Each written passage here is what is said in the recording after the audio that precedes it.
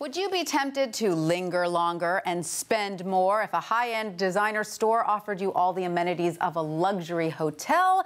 Well, the competitive luxury market is betting on it with a whole slew of new sumptuous VIP lounges and salons. And as WSJ's fashion columnist Christina Binkley is here to tell us. Christina, thanks so much for joining us. Hi, Tanya. So we're talking about more than just a glass of champagne, right?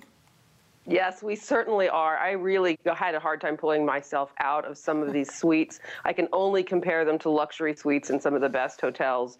The furnishings are deep and plush. There's lots of them. Many of them have terraces where you can go out and sit in the sun. Wow. Now, is this mostly a Beverly Hills phenomenon, or is it spreading? You know, it's really starting in Beverly Hills, and I thought it was going to be just composed there until I started hearing whispers of salons like this being built in, for instance, Beijing. Prada has one in Las Vegas. So it's beginning. I'd say that's the tip of the iceberg.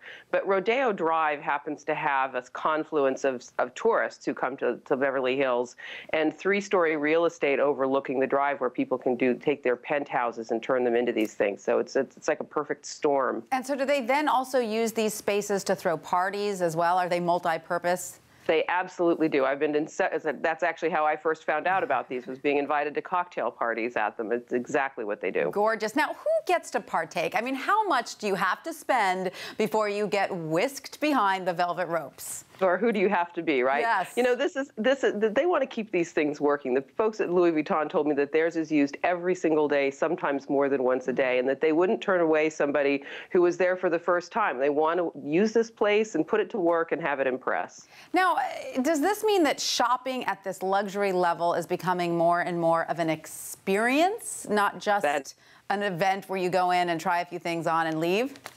That is exactly what's going on now. This is the height of competition. There are a lot of very wealthy people out there, but there are more brands trying to cater to them than can possibly all sell all their products. So they're ratcheting up luxury at every single level, including the service level. And this must be happening because that ultra wealthy 1% is spending their money. Is that right?